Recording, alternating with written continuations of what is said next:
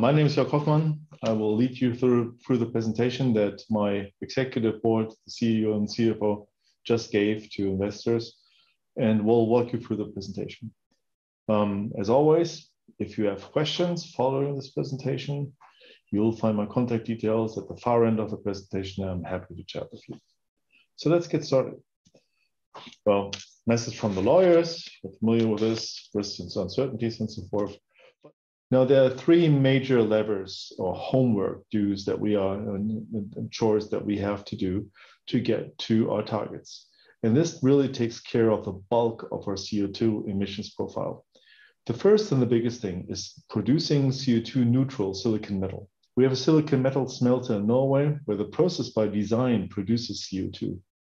Now we're going to look to replace coal with charcoal and biocarbon biomass, and that results in essentially silicon-free, CO2-free silicon metal. It's essentially something that our customers are already asking for, so you can rest assured we are making good progress on this.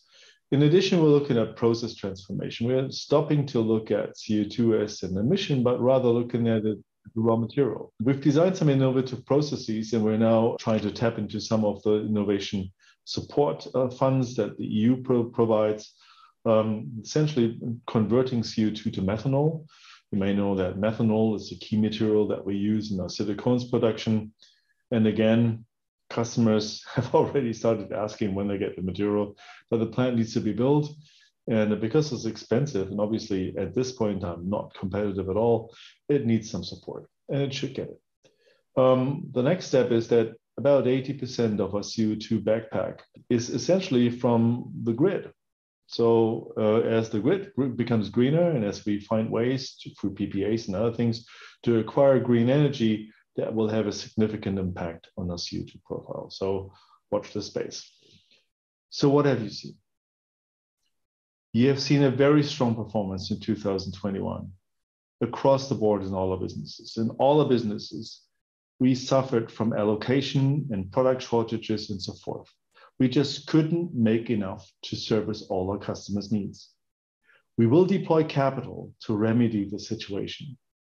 We will deploy capital to better serve our customers, to provide them with the volumes that they need, with the right levels of profitability in the right regions and at the right time. We have a whole portfolio of projects that we're looking at, so there is no cluster risks involved in this.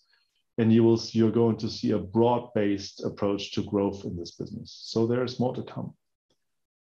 This year, despite the tragic news that we have not far from our borders, is developing well. The first quarter looks really outstanding. There are risks in the rest of the year, but we will counter those. We have everything that it needs. We have a very strong business. And you should watch the space. There's more coming.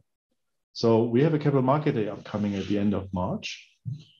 We will publish all the relevant materials for this on our webpage. And again, thank you very much for bearing with me through this presentation. I hope you found it interesting. There's a lot to discover at Wacker. You will enjoy this. So let's join me for the ride, and I'm looking forward to speaking to you. Bye-bye.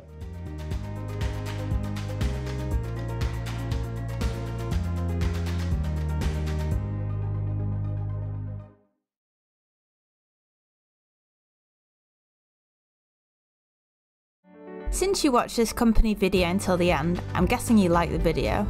That's probably because we work very hard to create the most engaging and value-added content possible for you. If you're a stock-listed company or corporation and want to find out how we at C11A can make a company video with and about you, please email us at community@c11a.com.